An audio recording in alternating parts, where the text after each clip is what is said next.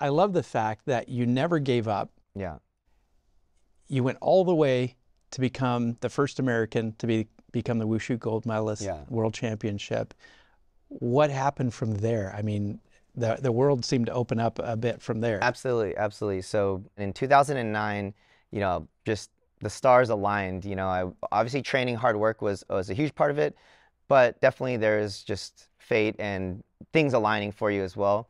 So I went to that competition, trained super hard. I knew that was my absolute last chance, last opportunity, and I competed.